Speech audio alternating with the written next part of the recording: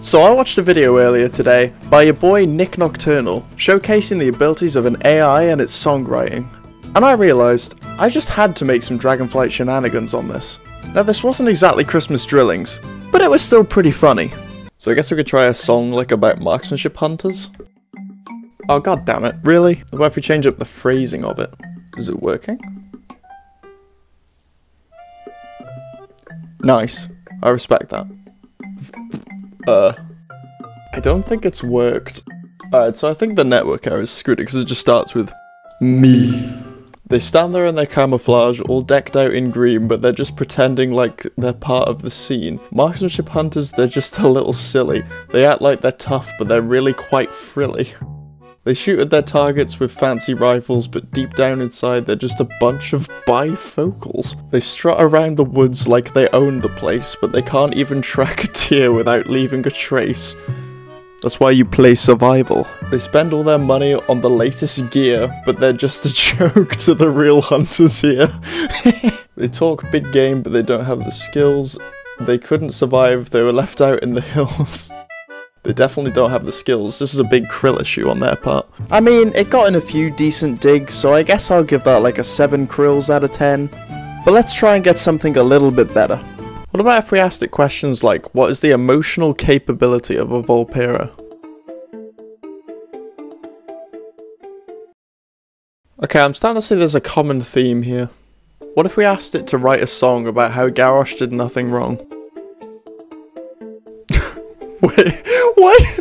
I'm looking at the first verse and that already looks good. What the fuck? So this first verse already sounds really musical. He was just a leader, trying to do what's right. But the world was against him. Every single night, he fought for his people with all his might. But they called him a monster and said he was wrong. I mean, that last part doesn't rhyme. But Garrosh, he did nothing wrong. He was just a man trying to lead his clan. But they called him a villain and took his land. Oh, Garrosh, he did nothing wrong. He was just a warrior trying to defend his land, but the Alliance, they came with their armies in hand. He fought with honor and he gave it his all, but they called him a traitor and took his throne.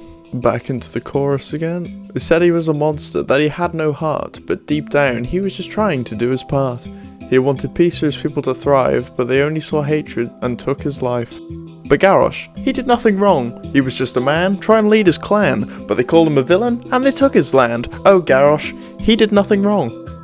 Okay, so hats off to the devs, it seems to know a lot about niches. I mean, I still feel like it should have rhymed more. But I'll give it 8 times change out of 10. But that does beg the question, exactly how niche does it get? Maybe I should ask who I am. Actually, you know what, just give me one quick second. That's a good AI there. I think the real question people are wondering is, can an AI create a love story? Do they understand what love is? Oh my god. Well, this is the best thing ever. Asmongold and Chris Metzen were 2 gamers who'd been friends for years, but they never really considered the possibility of a romantic relationship. That is, until one fateful day when they were playing their favourite online game together. As they were questing for a particularly challenging dungeon, Chris's character suddenly fell to the ground, defeated by a powerful enemy.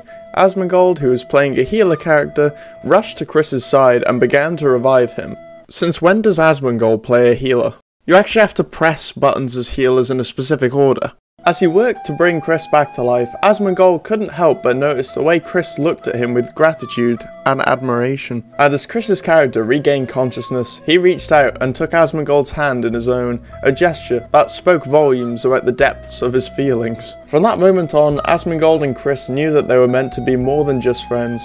They began spending all their free time together, both in-game and in real life, and before long they realised they were deeply in love. They decided to make it official, and surrounded by their friends and fellow gamers, they exchanged vows in a beautiful ceremony that celebrated their love for each other, and for the virtual world they both had come to call home.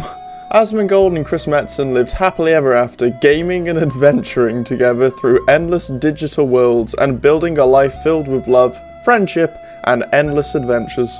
Okay, so that was pretty steamy romance novel levels of a love story. Although, they didn't have to keep it PG.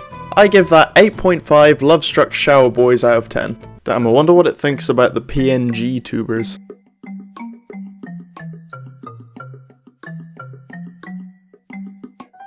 100k follower face reveal coming soon, we're only 2.6% of the way there. Sub now to see the face of yet another skinny white WoW player. So I'm sure a lot of us remember with Shadowlands that, you know, we all liked it at first, for about a couple of weeks, and then we all decided, hang on a minute, this is really bad. But it does beg the question, because we're only like 2 months into Dragonflight, will an AI be able to tell us if we're all gonna hate the expansion after a little while? What is terraforming Mars? You know, something tells me this isn't by Blizzard and that there's no DLC named Dragonflight. Okay, so maybe it's just that the AI's like knowledge only goes up to like 2020 or something. Still, it didn't have to be such a dick and remind me that Shadowlands existed. I guess I just have one more question for it now. I guess it's not very familiar with the WoW player base then. Well anyways, now that you've been educated in the abilities of an AI, you should click on this video before it goes all Skynet all over us.